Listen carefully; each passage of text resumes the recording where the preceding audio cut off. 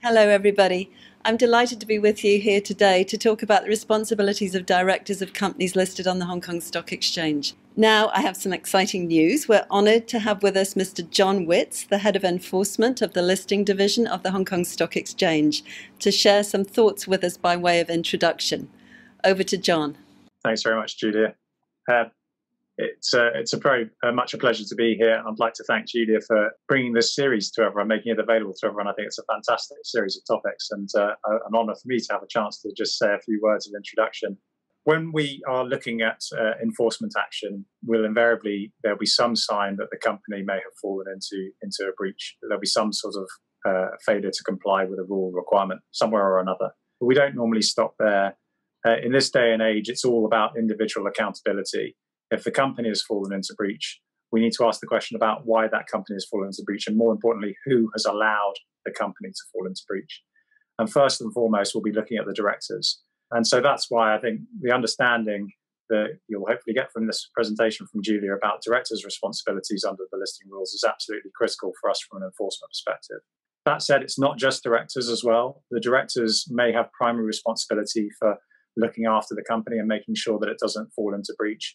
But they're supported by all sorts of people from the senior management within the company, their advisors.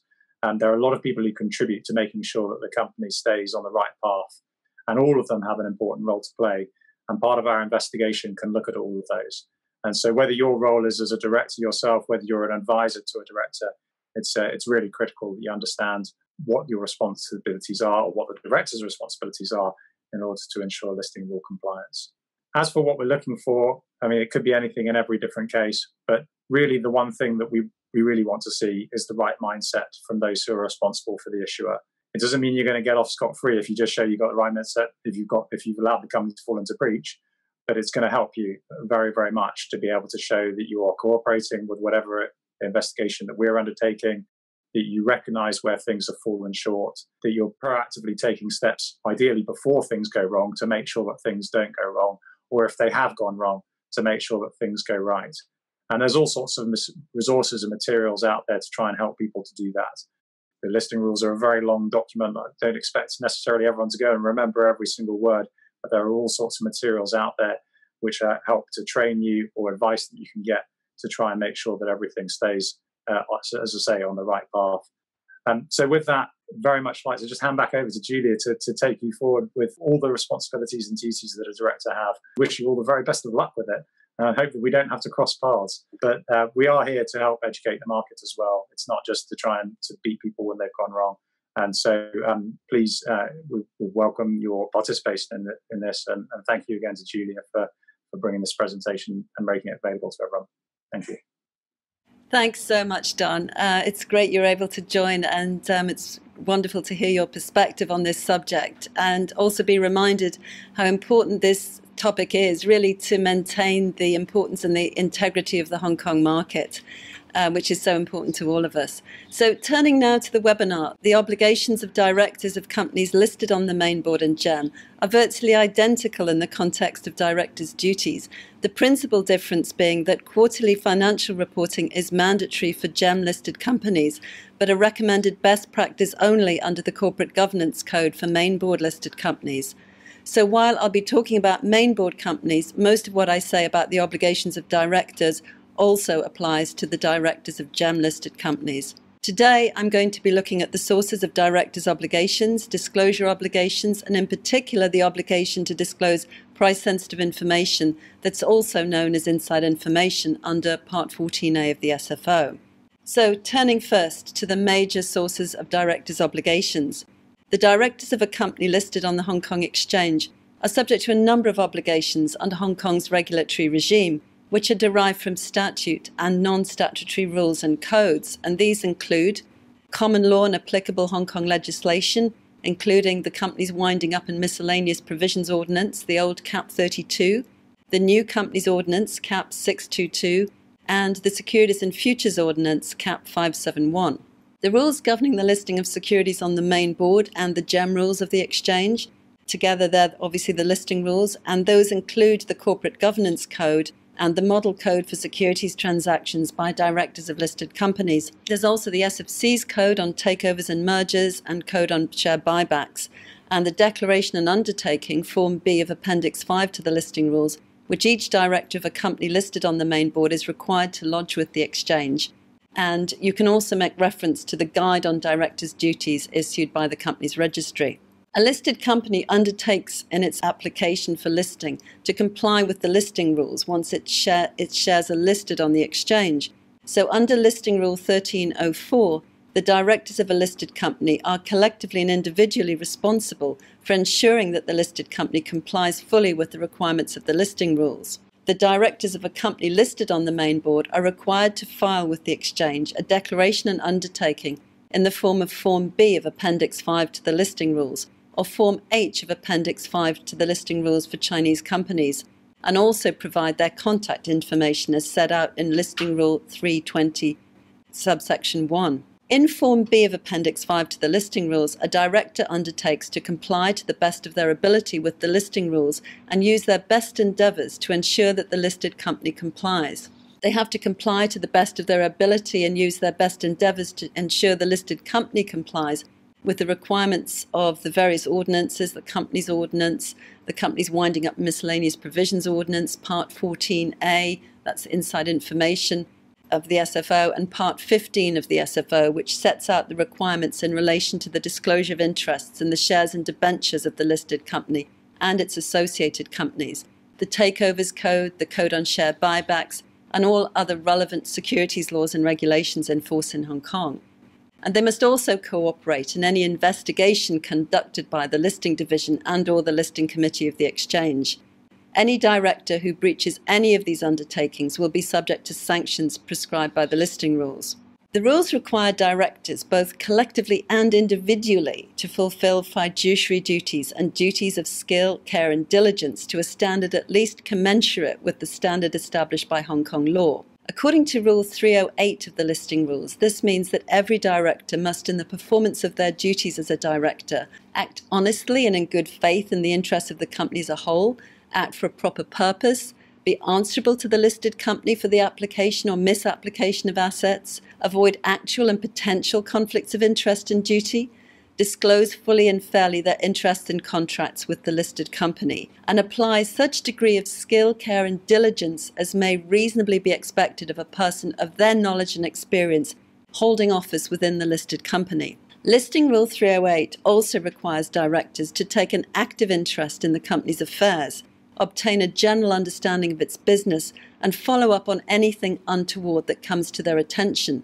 Delegating is allowed, but it doesn't absolve directors from their responsibilities or from applying the required degree of skill, care, and diligence. Section 4651 of the Companies Ordinance codifies directors' duties of skill, care, and diligence, as summarised in paragraph F of Listing Rule 308, which says that a director must apply such degree of skill, care, and diligence which can be reasonably expected from a person with a particular director's knowledge and experience. For example, a lawyer who's a director would be expected to bring their knowledge of the law to their role as a director. Section 4652 adopts a mixed objective and subjective test. That being the standard of care, skill, and diligence required is that which would be exercised by a reasonably diligent person with the general knowledge, skill, and experience that may reasonably be expected of a person carrying out the functions carried out by the director. That's the objective test. And the general knowledge, skill, and experience that the particular director actually has. That's the subjective test. This is a minimum standard that can't be adjusted downwards to accommodate a person who's incapable of attaining even the basic standard of what is reasonably expected of a reasonably diligent person carrying out the same function. The subjective test means that where a person has been appointed as a director because they have some special skill, knowledge, or experience, for example, an accountant, a higher standard of care, skill, and diligence will be required of that director compared to directors without such special skill, knowledge, or experience. And this is why it's very worrying for a lawyer, for example, to become a director, as the standard of care, skill, and diligence expected of them will be significantly higher, certainly in relation to legal matters, than it would be for a lay person or other professional.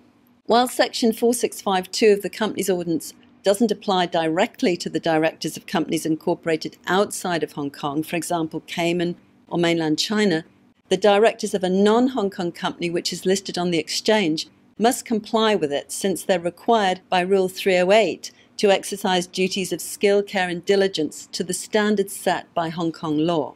In January 2020, the Exchange's Listing Committee criticised directors of Asia Resources Holdings for breach of Listing Rule 308F for failing to exercise sufficient skill, care and diligence in relation to the acquisition of a spring water mine business. The case concerned the company's 244 million Hong Kong dollar acquisition of a 67% stake in a water mine business, which was engaged in the extraction, production and sales of spring water in Hunan. The relevant factors were that the target hadn't yet commenced business, the bottled water business was a new business to Asia Resources Holdings, and none of the directors had experience in this type of business.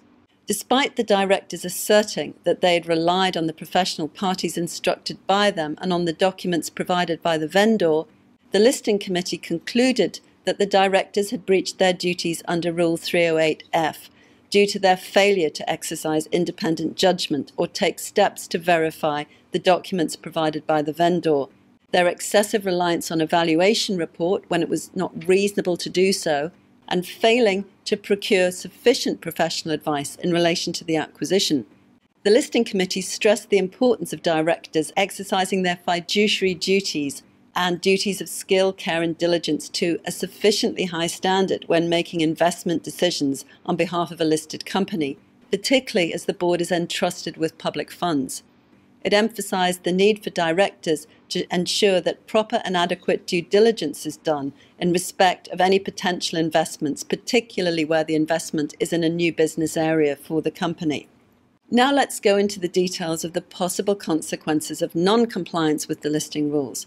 Under Listing Rule 2A09, if a director breaches any of the listing rules, the exchange may respond with disciplinary procedures, including but not limited to issuing a private reprimand, issuing a public statement which involves criticism, issuing a public censure, reporting the offender's conduct to a regulatory authority, for example, the SFC, or to an overseas regulatory authority, requiring a breach to be rectified or other remedial action taken within a stipulated period, and taking or refraining from taking such other action as the exchange thinks fit. For example, they may be ordered to take CPD training courses. Under Listing Rule 6011, the exchange may direct a trading halt or suspend dealings in the company's shares or cancel the listing of the company's shares if it considers it necessary to protect investors or maintain an orderly market.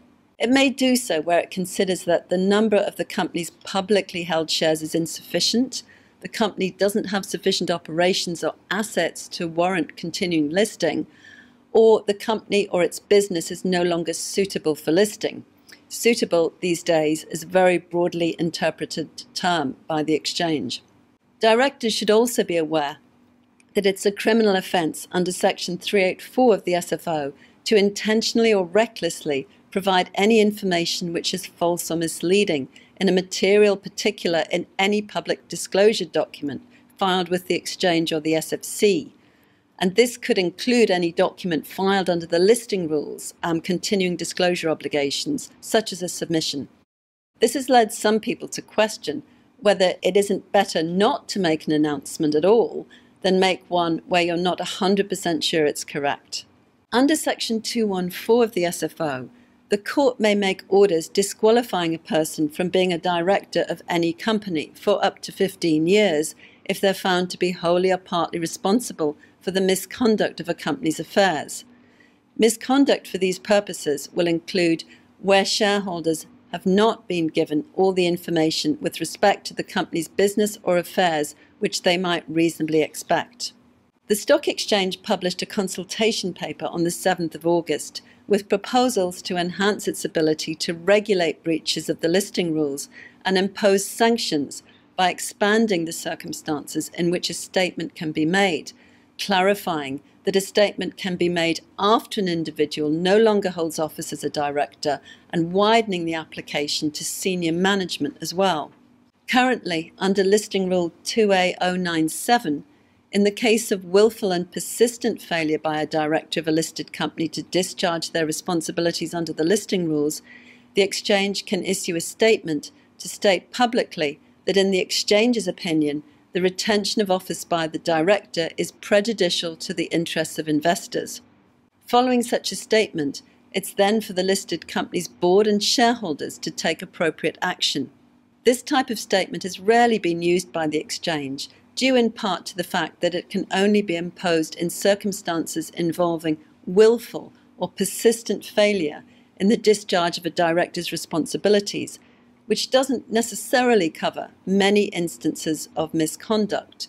The wording of the listing rules also suggests that it can only be used where a director remains on the board, when in practice directors will often have already resigned when the disciplinary action is taken. Further, this kind of statement can be used in relation to directors, but not members of senior management. The exchange also proposes to be able to direct follow-on action, notably suspending or cancelling a company's listing, where the individual in question remains a director or senior manager. The exchange also proposes that it should be able to publicly issue a director unsuitability statement. This would be a notice that the individual is unsuitable to act as a director or member of senior management of the listed company or of any of its subsidiaries. Under Listing Rule 309A, in accepting to be a director of a listed company, directors will be considered to have irrevocably appointed the listed company as their agent for so long as they remain directors of the listed company, for receiving any correspondence from the exchange. So if something arrives at the company, they're deemed to have received it, and authorizing the disclosure of any of their personal particulars to members of the listing committee, and with the approval of the chairman or deputy chairman of the exchange, to such other people as the executive director of listing may from time to time think fit. After appointment, directors of a listed company are required to inform the exchange as soon as reasonably practicable of their contact details and correspondence address, and must also inform the exchange of any changes for so long as they remain a director, and in fact for 3 years after they stop being a director. If they don't do this, then of course they may not be alerted to proceedings commenced against them by the exchange. Turning now to directors' liability for misstatements in prospectuses. The listing rules require a listed company's directors to take full responsibility for the contents of a prospectus.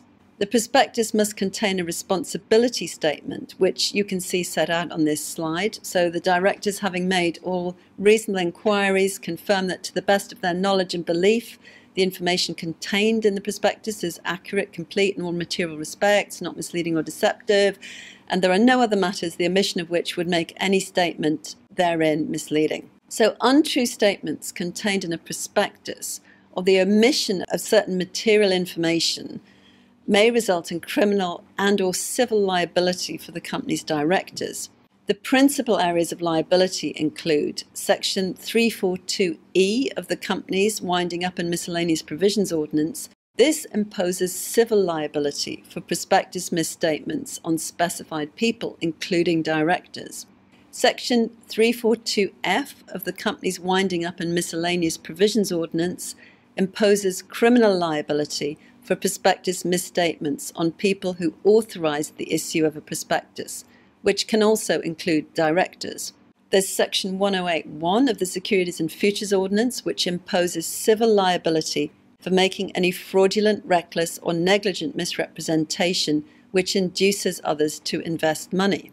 Sections 277 and 281 of the SFO impose civil liability for disclosing false or misleading information to induce dealings in shares. Section 391 of the SFO imposes civil liability for false or misleading public communications to induce dealings in shares.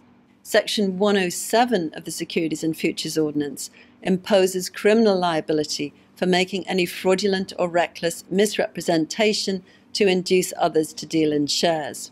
Section 298 of the SFO imposes criminal liability for disclosure of false or misleading information to induce dealings. I'm carrying on. Section 384 of the SFO imposes criminal liability for provision of false or misleading information in a prospectus or other document filed with the exchange or the SFC. Section 390 of the SFO states that where it's proved that an offence committed by a company under Part 14 of the SFO was aided, abetted, counselled, procured, or induced by, or committed with the consent or connivance of, or attributable to the recklessness of an officer of the company or any person who is acting in such a capacity, that person as well as the company is guilty of an offence. Section 391 of the SFO entitles investors to seek compensation for losses arising from reliance on false or misleading public communications. A person who issues or makes a false or misleading communication to the public concerning shares or futures contracts, or which may affect their price, knowing or being reckless or negligent as to whether the communication is false or misleading in any material particular, can be liable to pay compensation to any person for any financial loss resulting from relying on that communication. Liability can also arise, of course, under the Misrepresentation Ordinance or the Theft Ordinance, or in tort or in general contract law. Many of the court decisions involving false and misleading information in companies' IPO prospectuses have been brought by the SFC under Section 213 of the SFO, which allows the SFC to apply to the Court of First Instance for a broad range of orders where a person has contravened any provision of the SFO or any provision of the prospectus regime in the company's ordinance. The SFC has used Section 213 to provide compensation to IPO investors who suffer financial loss due to false or misleading information contained in a company's IPO prospectus. It achieves this using restoration orders, which require the listed company to offer to buy back shares from IPO subscribers and secondary market purchasers, or orders requiring defendants to pay to the counterparties to the relevant transactions the difference between the value of the shares on the day of the transaction and the actual transaction price.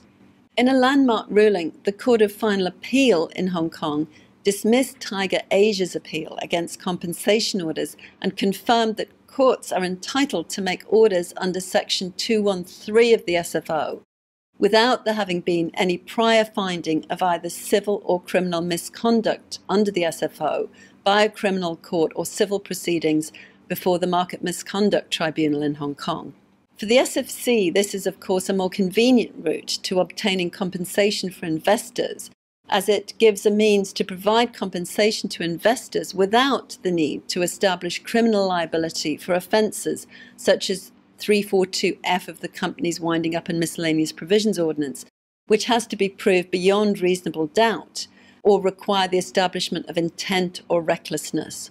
An example of the SFC's use of Section 213 is Kunsing Paper Holdings, which listed on the main board in 2007. The listed group's sales had been materially overstated in the prospectus and in its annual results and results announcements between 2007 to 2011, and there'd also been a failure to disclose the group's bank borrowings. Kunsing was found to have breached Sections 277 and 298 of the SFO by issuing false or misleading information that was likely to induce people to subscribe for its shares. It was also found to have contravened Section 384 for providing false or misleading information to the exchange and the SFC in purported compliance with a legal requirement, and Section 342F of the Companies Ordinance, which prohibits making untrue statements in a prospectus. The defendants were ordered to pay 1.42 billion Hong Kong dollars to Kunsing shareholders and holders of its unlisted warrants. Listed companies and their directors have also been prosecuted, although not always successfully, for false information included in company announcements published under the listing rules under Section 384 of the SFO. An example is PME Group, which was convicted in 2013 under Section 384 for providing false or misleading information to the exchange in 3 announcements published in response to the exchange's inquiries about a 136% increase in the company's share price in February 2008. PME pleaded guilty and was fined 60,000 Hong Kong dollars.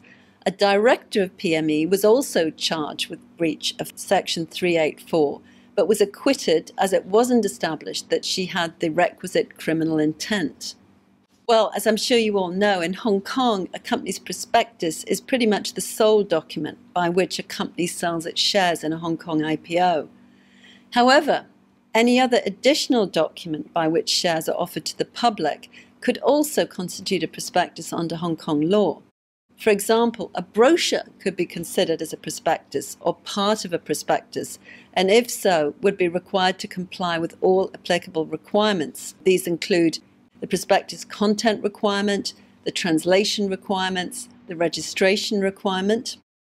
And to avoid the risk of liability, directors and senior management need to be careful that no material information about the company or its shares is provided generally and in particular to any investment research analyst unless the information is reasonably expected to be included in the prospectus or it's already publicly available. When assessing whether any such information is material information, the test should be applied is as to whether the information is material to an investor in forming a valid and justifiable opinion of the company and its financial condition and profitability. This restriction covers any information provided to other people, including an analyst, as I've mentioned, directly or indirectly, formally or formally, in writing or verbally, or it covers all communications in a meeting, during a presentation, sent by WeChat, sent by WhatsApp, a site visit, an interview or Zoom call, or any other context. So it's very important that no additional material, non-public information is provided to other people, including analysts. In the case of disclosure, whether intentional or not, and often that may be to analysts, the company could be compelled to disclose this information in a prospectus. And in such case, if the information, of course, may not be appropriate to be included in a prospectus and may not be verifiable, this could cause other problems and issues for the company. So what are the consequences of including information in the prospectus? Well, they are that any untrue statement, including any statement that's false, misleading, or deceptive in a prospectus, may give rise to criminal and civil liability, including personal liability of each director and any other person who authorized the issue of the prospectus. And the directors must likewise take personal liability for the truthfulness, accuracy, and completeness of any information the company may be compelled under the SFC rules to include in a prospectus under these circumstances. In the case of an IPO, a company is strongly advised to seek the guidance and assistance of its sponsors, its Hong Kong legal advisors, if there are any uncertainties. And this is part of the reason, of course, for the research blackout period, to avoid research being too close to the date of the prospectus. Turning now to the disclosure of price-sensitive information. The statutory regime governing listed companies' disclosure of price-sensitive information, which is also referred to in the legislation as inside information, is set out in Part 14A of the Securities and Futures Ordinance. The SFC's guidelines on disclosure of inside information give some examples in relation to complying with this disclosure obligation. The regime under the SFO creates a statutory obligation on companies to disclose inside information to the public as soon as reasonably practicable after the inside information has come to their knowledge. Breaches are dealt with by the Market Misconduct Tribunal, the MMT, which can impose a number of civil sanctions. There are certain key elements of the regime, which include the application of an objective test in determining whether information is inside information, whether a reasonable person acting as an officer of the company would consider that the information is inside information in relation to the company. There's an obligation on a company to disclose inside information as soon as reasonably practicable after it comes to the knowledge of the company. That's after the information has or reasonably to have come to the knowledge of an officer of the company, and that of course would include a director, in the course of performing their functions as an officer or director of the company. There's an obligation on the directors and officers of a company to take all reasonable measures to ensure that proper safeguards exist to prevent the company breaching the statutory disclosure requirement. For directors and officers of a company to be individually liable for the company's breach of the statutory disclosure obligation, or if the breach is a result of any intentional, reckless or negligent conduct or failure to ensure proper safeguards on their part. There are also provision of safe harbours for legitimate circumstances where non-disclosure or late disclosure is allowed. The SFC can rely on its powers under the SFO to investigate suspected breaches and to institute proceedings directly before the Market Misconduct Tribunal. A company or officer found to have breached the statutory disclosure requirement may be liable to pay compensation to anyone who has suffered financial loss as a result of a breach, provided it's fair, just and reasonable that they should do so. So what's the definition of inside information? It's defined in Section 307A of the SFO as specific information that is about the company, a shareholder or officer of the company, or the listed shares of the company or their derivatives, and is not generally known to the person who is accustomed or would be likely to deal in the listed shares of the company, but would, if generally known to them, be likely to materially affect the price of the listed shares.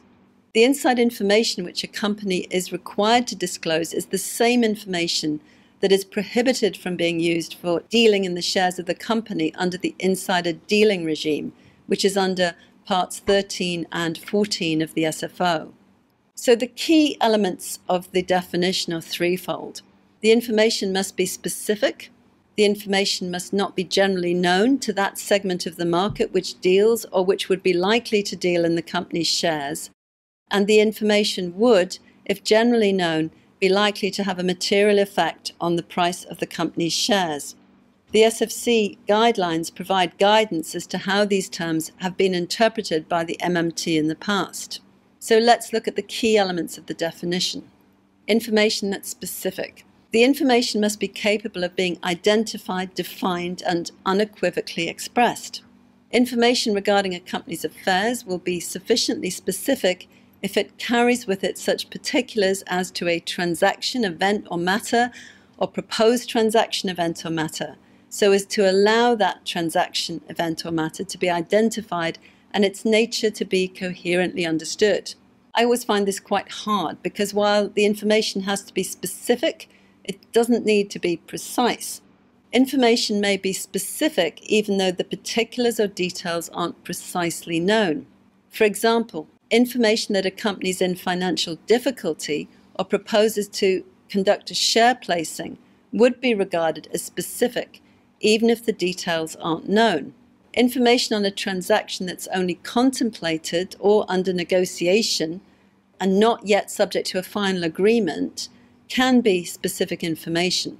To constitute specific information, a proposal should also be beyond the stage of a vague exchange of ideas or a fishing expedition. If negotiations or contracts have already taken place, there should be a substantial commercial reality to the negotiations, which should be at the stage where the parties intend to negotiate with a realistic view of achieving an identifiable goal. Mere rumours, vague hopes or worries, wishful thinking, and unsubstantiated conjecture are not specific information. So all of this is not terribly concrete when you're actually having to make a decision about what needs to be disclosed. And I think you'll see that many Hong Kong listed companies tend to err on the side of caution and make more rather than less announcements than perhaps might be made in other markets. For example, it's quite frequent that a memorandum of understanding might be disclosed in our market, whereas that's not the invariable practice in other markets. So what is meant by not generally known? The SFC guidelines note that rumours, media speculation and market expectation about an event or circumstance of a company can't be equated with information which is generally known to the market. There's a clear distinction between the market having actual knowledge of a hard fact, which has been properly disclosed by the company, and speculation or expectation as to an event or circumstance which will require proof. In determining whether information that's the subject of media comments or analysts' reports or is on a news service is considered to be generally known, a company should consider the accuracy, completeness and reliability of this information, and not only on how widely the information has been disseminated. Where the information has only been partly disseminated, or the dissemination is incomplete, or there are material omissions, or there are doubts as to its bona fides, the information can't be regarded as generally known, and the company is required to make a full disclosure. So the next part of the definition is likely to have a material effect on the price of the listed securities. Whether inside information is likely to materially affect the price of a company's shares is judged based on whether the inside information would influence people who are accustomed to or would be likely to deal in the company's shares in deciding whether or not to buy or sell their shares. The test is necessarily a hypothetical one, and it has to be applied at the time the information becomes available. Timing. A company has to disclose inside information to the public as soon as reasonably practicable after any inside information has come to its knowledge. That's section 307B1 of the SFO. And inside information is taken to have come to a company's knowledge if the inside information has or reasonably to have come to the knowledge of an officer of the company in the course of performing their functions as an officer of the company. So if somebody who's a director actually receives the information as a shareholder, then that may not necessarily have come to the company, although the person himself would be in a difficult position. A reasonable person acting as an officer of the company would consider that the information is inside information in relation to the company. Companies therefore must ensure that they have effective systems and procedures in place to make sure that any material information which comes to the knowledge of any of their officers is promptly identified and escalated to the board to determine whether it needs to be disclosed. According to the SFC guidelines, the term "as soon as reasonably practicable" means that the company should immediately take all steps that are necessary in the circumstances to disclose the information to the public. The necessary steps that a company should take immediately before the publication of an announcement may include ascertaining sufficient details, internal assessment of the matter and its likely impact, seeking professional advice where required, and verification of the facts. The company has to ensure that the information is kept strictly confidential until it's publicly disclosed. If the company believes that the required degree of confidentiality can't be maintained, or that there may have been a breach of confidentiality, it should immediately disclose the information to the public. That's under paragraph 41 of the SFC guidelines. The SFC's guidelines also raise the possibility of a company issuing a holding announcement to give the company time to clarify the details and likely impact of an event before issuing a full announcement. So what's the definition of an officer? Under the SFO, an officer is a director, manager, company secretary, or any other person involved in a company's management. In the context of inside information disclosure, a manager is generally someone who holds a position under the immediate authority of the board, and they have management responsibility affecting the whole or a substantial part of the company. The information which has to be disclosed is that which becomes known in situations where the officer is acting in their capacity as an officer. Inside information has to be disclosed by way of publication of an announcement on the websites of the exchange and the listed company in accordance with Listing Rule 207C. This is required by Listing Rule 13092A. Publication on the exchange's website fulfills the requirement of 307C1 of the SFO that disclosure of inside information must be made in a manner that can provide for equal, timely, and effective access by the public to the information disclosed. Additional means can also be used to disseminate the inside information, such as press releases through news or wire services, press conferences in Hong Kong, social media, posting an announcement on a company's own website, but that has to be in addition to the announcement on the exchange's website. If a company is listed on more than one stock exchange, the inside information has to be disclosed to the public in Hong Kong at the same time as it's released to overseas markets. If inside information is released to an overseas market while the Hong Kong market's closed, the company should issue an announcement in Hong Kong before the Hong Kong market opens for trading. If necessary, the company can request a suspension of trading in its shares pending issue of the announcement in Hong Kong. The information contained in an announcement of inside information must be complete and accurate in all material respects and not be misleading or deceptive, whether by omission or otherwise. So what are the safe harbours? Section 307D of the SFO provides 4 safe harbours to allow companies not to disclose or to delay publication of inside information. Except for Safe Harbour A, companies may only rely on the safe harbours if they've taken reasonable precautions to preserve the confidentiality of the inside information, and the inside information has not in fact leaked. So Safe Harbour A is where disclosure would breach an order by a Hong Kong court or any provisions of other Hong Kong statutes. This grants a safe harbour to companies if they're prohibited from disclosing inside information under a Hong Kong court order or any Hong Kong statute. For example, I was involved in a matter relating to a mining company listed on the Hong Kong Exchange a few years ago, and there was an inadvertent leak of cyanide into a river in mainland China. And there arose a complete contradiction between a PRC court order, which ordered the company in the short term not to disclose the leak of cyanide, and Hong Kong obligations, which clearly compelled disclosure as it was material. Safe Harbour B is the one most used and applies where the information relates to an incomplete proposal or negotiation. The SFC guidelines give some examples. When a contract is being negotiated but it hasn't been finalised, when a company decides to sell a major holding in another company, when a company is negotiating a share placing with a financial institution, or when a company is negotiating the provision of financing with a creditor. Where a company is in financial difficulty and is negotiating with third parties for funding, reliance on this safe harbour will mean that it will not be necessary to disclose the negotiations. The safe harbour does not, however, allow the company to withhold disclosure of any material change in its financial position or performance which led to the funding negotiations, and to the extent that this is inside information should be the subject of an announcement. Safe Harbour C, where the information is a trade secret. There's no statutory definition of trade secret, but the SFC guidelines say that a trade secret generally refers to proprietary information owned by a company, which is used in a trade or business of the company, which is confidential, it's not already in the public domain, which, if disclosed to a competitor, would be liable to cause real or significant harm to the company's business interests. And the circulation of the information is contained to a limited number of people on a need-to-know basis. Trade secrets may concern inventions, manufacturing processes, or even customer lists.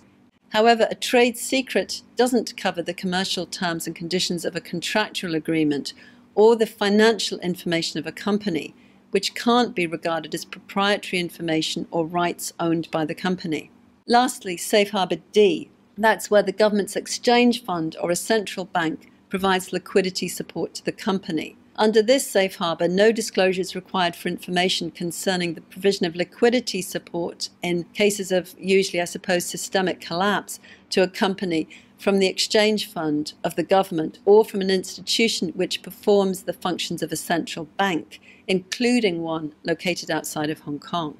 So except for Safe Harbour A, the safe harbours are only available if and so long as the company takes reasonable precautions for preserving the confidentiality of the information, and the confidentiality of the information is in fact preserved. If confidentiality is lost or the information is leaked, the safe harbour will no longer be available, and the company must disclose the inside information as soon as practicable. If confidentiality is lost, the company won't be regarded as in breach of the disclosure requirement in respect of inside information if it can show that it's taken all reasonable measures to monitor the confidentiality of the information and made disclosure as soon as reasonably practicable once it became aware that the confidentiality of the information had not in fact been preserved. The SFC can grant waivers where the disclosure of inside information in Hong Kong would be prohibited under a court order or legislation of another jurisdiction, or would contravene a restriction imposed by a law enforcement agency or government authority in another jurisdiction. The SFC will grant waivers on a case-by-case basis and may attach conditions. A company must copy to the exchange any application made to the SFC for a waiver from the disclosure obligation and also the SFC's decision when received. Given how many companies in Hong Kong have businesses outside of Hong Kong, this is clearly quite an important provision. Liability of officers. The officers of a company are required to take all reasonable measures to ensure that proper safeguards exist to prevent the company's breach of the inside information disclosure requirement. Although a director's breach of this provision isn't actionable in and of itself, a director or an officer will be regarded as having breached the disclosure obligation if the listed company has breached the disclosure obligation and either the breach resulted from that officer, including a director's intentional, reckless or negligent conduct, or the officer or director hasn't taken all reasonable measures to ensure that proper safeguards exist to prevent the breach. In relation to officers and directors' obligation to put in place all reasonable measures to ensure the existence of proper safeguards, the SFC guidelines focus on the responsibility of officers, including non-executive directors, to ensure that appropriate systems and procedures are put in place and periodically reviewed to enable the company to comply with the disclosure requirement. Officers with an executive role will also have a duty to oversee the proper implementation and functioning of the procedures and to ensure the detection and remedy of material deficiencies in a timely manner. The particular needs and circumstances of the listed company should be taken into account in establishing appropriate systems and procedures. The SFC guidelines provide a non-exhaustive list of examples of systems and procedures which listed companies should consider implementing. The Market Misconduct Tribunal can impose a number of penalties, and you can see these on the slide, and they include a fine of up to 8 million Hong Kong dollars on the company, a director or chief executive, but not officers of the company. Disqualification of a director or officer from being a director or otherwise involved in the management of a company for up to 5 years. A cold shoulder order on a director or an officer. This would mean that they would be deprived of access to market facilities for dealing in securities, futures contracts and other investments for up to 5 years. A cease and desist order on the company, a director or officer. So that's an order that they do not breach a statutory disclosure requirement again. An order that any body or society or entity of which the director or officer is a member be recommended to take disciplinary action against them. And payment of costs of the civil inquiry or the SFC investigation by the company director or officer. To try and prevent the occurrence of further breaches of the disclosure requirement, the Market Misconduct Tribunal can also require the appointment of an independent professional advisor to review the company's procedures for disclosure of price-sensitive information, an advisor on matters relating to compliance, and they can require the officer or director to undertake a training program approved by the SFC on compliance with Part 14A of the SFO, Directors' Duties and Corporate Governance. In addition, a company or officer found to be in breach of the statutory disclosure obligation may be found liable to pay compensation, if it's fair, just and reasonable, to any person who suffered financial loss as a result of the breach in separate proceedings brought by that person under Section 307Z of the SFO. So a decision by the Market Misconduct Tribunal that a breach of the disclosure requirement has taken place, or identifying a person as being in breach of the requirement, will be admissible in evidence in any proceedings to prove that the disclosure requirement has been breached or that the person in question has breached the requirement. The courts may also impose an injunction in addition to or in substitution for damages. The SFC is pretty diligent in pursuing cases of late disclosure of inside information, and two particular examples were the civil proceedings brought in the Market Misconduct Tribunal for late disclosure of inside information against Fujicon Industrial Holdings and Magic Holdings International. So what are the roles and duties of each of the SFC and the exchange in this regard? Well, the SFC is responsible for enforcement of the statutory obligation to disclose inside information. Where the exchange is aware of a possible breach of the statutory disclosure obligation, the exchange will refer it to the SFC. The exchange will not take any disciplinary action itself under the rules unless the SFC considers it inappropriate to pursue the matter under the SFO, and the exchange considers action under the rules for a possible breach of the rules to be in order. A company will not face enforcement action by the SFC and the exchange at the same time in respect of the same set of facts. There's an obligation also to avoid a false market. That's Main Board Rule 13091. If in the exchange's view there is or is likely to be a false market in a listed company's shares, the company has to announce the information necessary to avoid a false market as soon as reasonably practicable after consultation with the exchange. A company is also required to contact the exchange as soon as reasonably practicable if it believes that there is likely to be a false market in its shares. Under Listing Rule 13092, where a company is required to disclose inside information under the SFO, it must simultaneously announce the information. A company is also required to copy to the exchange any application to the SFC for a waiver from the requirement to disclose inside information and their subsequent decision.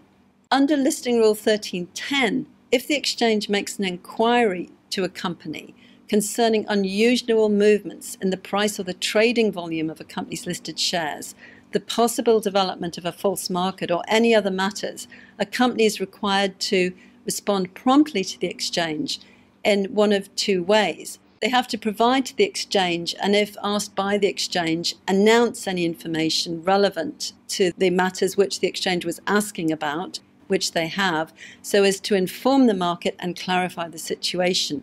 And secondly, if appropriate and if requested by the exchange, they have to issue a standard announcement confirming that the directors, having made such inquiry with respect to the company as may be reasonable in all the circumstances, are not aware of any information that is relevant to the subject matter of the inquiry or of any inside information which needs to be disclosed under the SFO. The standard form of the announcement in response to this kind of inquiry is set out in Note 1 to Listing Rule 1310, which you can see on this slide. It says that the company's noted the recent increases, decreases, etc. The Board of Directors collectively and individually accept responsibility for the announcement, but they don't think that any information needs to be disclosed. Turning now to trading halts or suspensions. Listing Rule 1310A requires a company to request a trading halt or trading suspension if an announcement can't be made promptly in certain circumstances. Where a company has information which should be disclosed under Listing Rule 1309, that's information to avoid a false market, or a company reasonably believes that there's inside information which should be disclosed under Part 14A of the SFO, or inside information may have leaked, which is the subject of an application to the SFC for a waiver from compliance with the statutory disclosure obligation, or is exempt from the statutory disclosure obligation, except if the safe harbour on which reliance has been used for the exemption relates to disclosure being prohibited by Hong Kong law or order of a Hong Kong court. The exchange also has the right to direct a trading halt in a company's shares where there are unexplained movements in the price or trading volume of the company's listed shares, or where a false market for the trading of shares is developed and the company's authorised representative can't immediately be contacted to confirm that the company is not aware of any matter that's relevant to the unusual price movement or trading volume or the development of a false market. So they weren't able to make the sort of announcement which we were just looking at. The company delays in issuing an announcement in response to the inquiries from the exchange under Listing Rule 1310, or there is uneven dissemination or leakage of inside information in the market, giving rise to an unusual movement in the price or trading volume of the company's listed shares. This brings me to the end of this presentation. Thank you for joining. I do hope that you enjoyed the webinar.